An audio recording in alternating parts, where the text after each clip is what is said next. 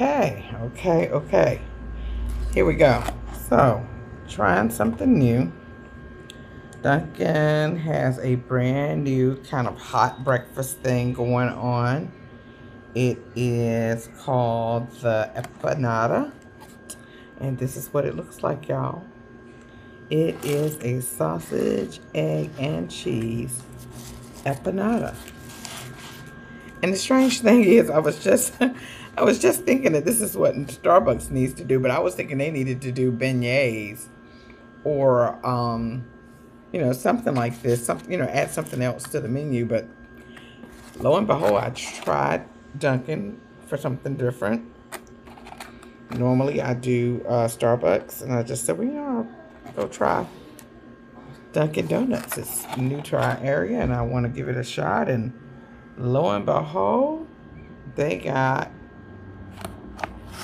this pretty decent size hot empanada. Empanadas are usually something that you can find in certain cultures. It's like a hot pocket, what I would call it, or it's better than a hot pocket because it's like a pastry or a crust of a pie. So the flavor of the pastry, it's more like a crust of a pie. And it's, I've seen them, like I said, I like the Jamaican beef patties. That's like a crust of a pie, and that's with the, that's what the Jamaicans call it, with the beef in them. So the Caribbeans or they all have different names for it. Empanada, I think, is more of a Hispanic term, Mexican term, and this one is stuffed with eggs, cheese, and sausage. But it's that same crust style. I'm not gonna say it's the same flavor of the crust of the Jamaican beef patties, or the oxtail patties, or they're different ones. Like I said, they're different ones in different cultures. And the strangest thing is, as a child growing up, my mom would make a flatbread. You made it with the same recipe that you did biscuits, but except for you didn't bake them in the oven. You would press the dough out and fry it on both sides. Press it out flat,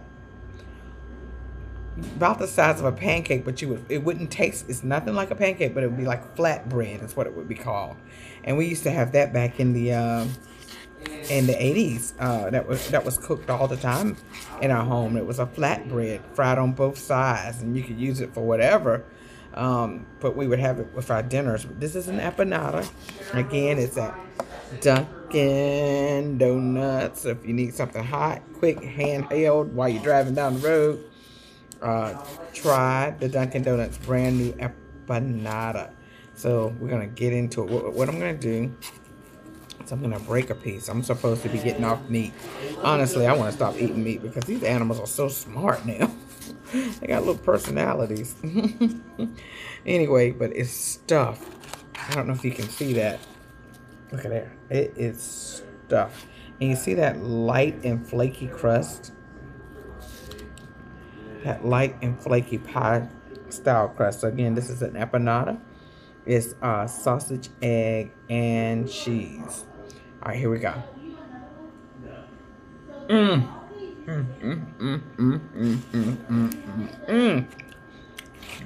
I tried just the crust without any meat. That is delicious. Now,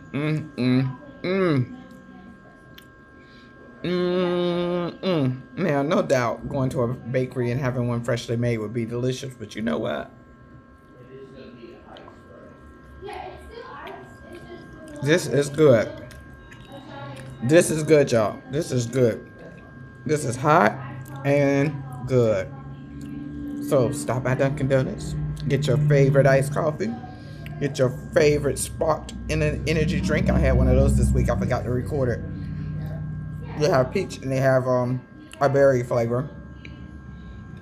It's got vitamins and minerals, vitamins in it. And have a little bit of guarana to help energize you.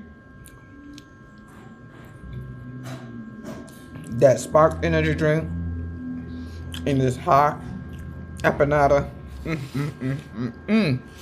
That would be a good, great, excellent, quick bite breakfast, if that makes any sense.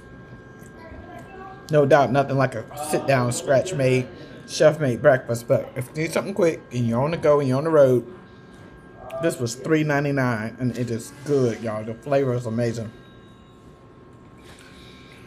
Oh my goodness, it's really good. All right, Dunkin' Donuts. I got to give them credit for this one. Got to give them credit for this one. I'm not really I got to give them credit for this one. I'm a Krispy Kreme donut girl, if that makes any sense. There are some items within the Dunkin' Donuts that I like. The Boston cream donut is amazing. Be free, be in Boston, you got it. The Bismarck is really good as well. The cinnamon powdered donuts are really good. I'm used to an all glazed donut, and then you put the frosting on it. When I used to make donuts when I worked for a company years and years ago in my 20s, all of our donuts were first glazed to kind of stop that dryness, and then we would frost them. Now they just frost them, they don't glaze them, and the only one that's glazed is the classic. But I have to say, this Dunkin' Donuts right now, no negative. You know, everybody's got their own style. This is the way they do it. This is how we do it. You can't change anyone else's style. It is good. It's flavorful. I like it. I'll be back. So when you guys want to try something different, try Dunkin'. That's all I got to say. And you know what else? Dunk everything in your life that is weighing you down. Do the Dunkin' dunk. Anyway, y'all be blessed. Bye.